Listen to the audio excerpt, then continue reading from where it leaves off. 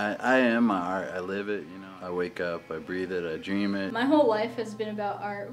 Like, art's my main thing though. I love doing art. And my story is my art. The Oscar House Summer Art Institute is important because it's cultivating the talent of young Native artists. Try to bridge the past, like their heritage and culture, with new media, with canvas. And to figure out the tools and the techniques that I can't learn where I'm at on the reservation. I'm very different from being a Native and doing Native art.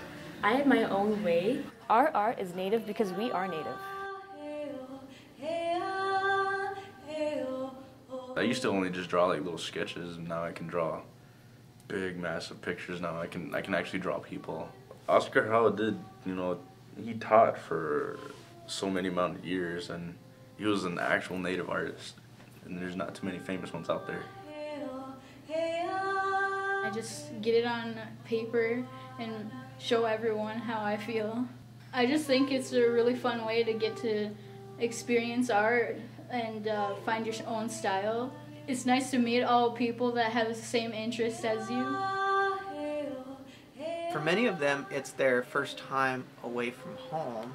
We bring in Native American art historians to talk to the students about past works of art. They get to take classes, drawing classes, printmaking and painting classes. Many of the alumni from the Oscar Howe Summer Art Institute have gone on to be professional artists.